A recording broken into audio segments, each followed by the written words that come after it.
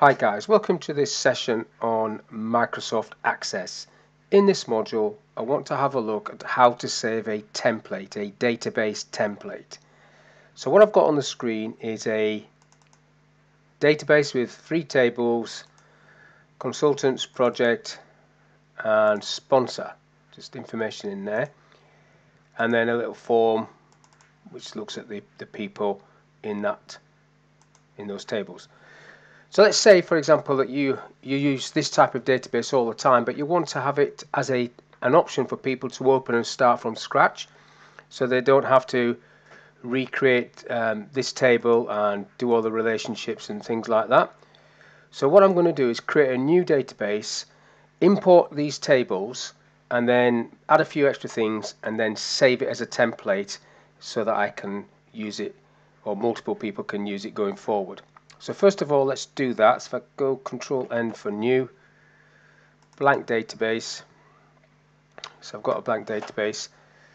Now I don't really need this table, just close that for a minute, because I'm going to get table from that other one. So it's going to be from database, from access, and I've got to browse from that. Obviously you can create a database from scratch without any data in it and do the same sort of thing. So I need to go and find that database, which is in examples and relationship demo. It was that one, and then OK, and that should show me all the tables and queries and everything in there, and then I will be able to bring them in. So there's the 3 tables.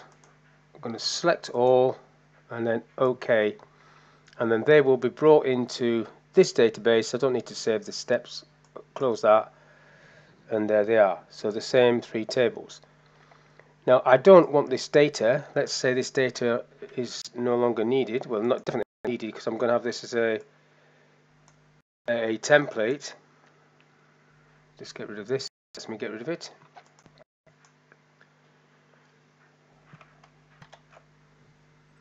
So I need to get rid of the linked data first, I think. Yeah. It should let me get rid of that now. Yeah. And sponsor, get into that and just delete this. So then you've got 3 clean tables all set up. Close them down, and you can then go and link them or check, make sure the links are there. So I want one more, I want sponsor to come in there and just bring that across. So these are the fields, and sponsor, in fact project is going to be the main table, so it's going to be sponsor in there. So get that sponsor ID to sponsor ID, enforced, one-to-many, create, save. So that's what I want for that. Close that. That's the link. Now if I want to create a form, let's go for a form. Create a form. Just form. See what happens here. It's created a form with a subform attached to it, so I'll just save that. That's what I want. FRM consultants. You can tidy this up as well. Okay. And then I'm not going to create any queries for this one, but you could create queries. It's quite hard to test queries if you haven't got any sample data, but as it is there, that'll do.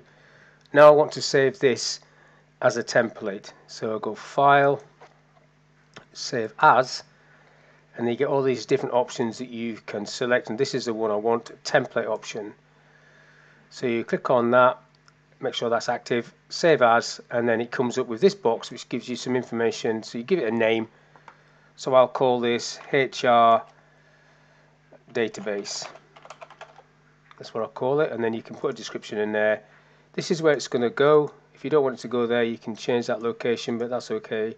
And then all the rest of this stuff, you can obviously see what it says. I don't need to fill any of this in. I'm just going to click OK. And it's now been successfully saved in that location, HR database. OK. Now if I close this database, let's do Control W, get rid of it, and then go back into Access. What I've got now is the option of going, these are the previously used ones. If I go new, this is where all the templates are. These are preloaded templates. I'll have a quick look at those in a second, but the ones that I want, mine, are going to be in personal, and there's the HR one. So if I click on that, it asks me to create that. It's got a different name, not HR. It comes up with database, whatever number you're on, database 4. So I could have named that, and then you've got the same structure as in here, blank tables, but it's ready to go, ready to be filled in as a template.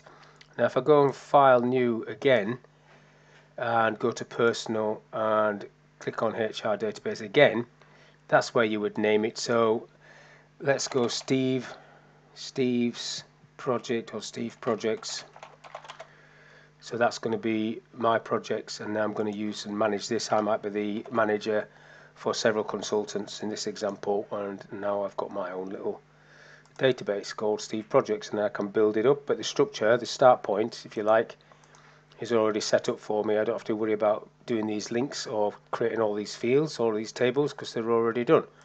Close that, ready to go. Now the other templates that you can see when you go file new are all these preset ones, which are great. If you're new to Access, this is a great place to have a look, because it gives you lots of great ideas. The only problem with it is you do need to have some sort of knowledge to work some of these. So if I click on contacts, for example, and create contacts, I'll just leave it as that, but that's where you would save the name of the database.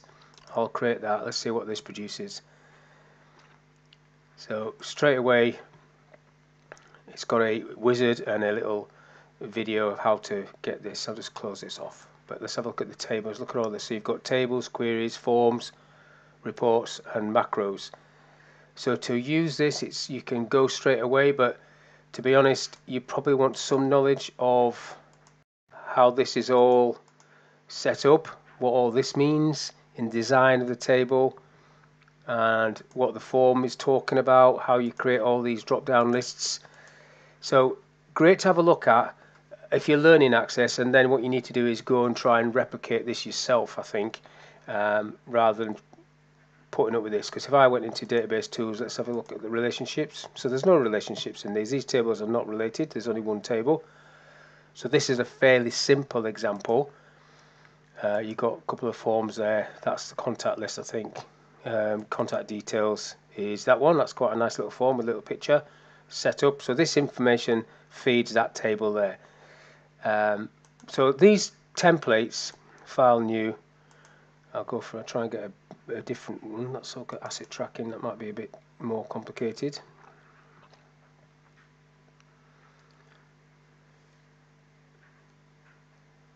Yeah, it seems to be a bit more going on here. So this is a bit more of an involved database, but again, it's a good start point, and this wizard will give you an idea how it all works. But if I look at the database tools on this one, we are starting to get a related database relationship there, one to many, and it's got a join type as well. If I click on that, go into join type, yeah, include all records from assets, but only those from contacts where there are join fields are equal.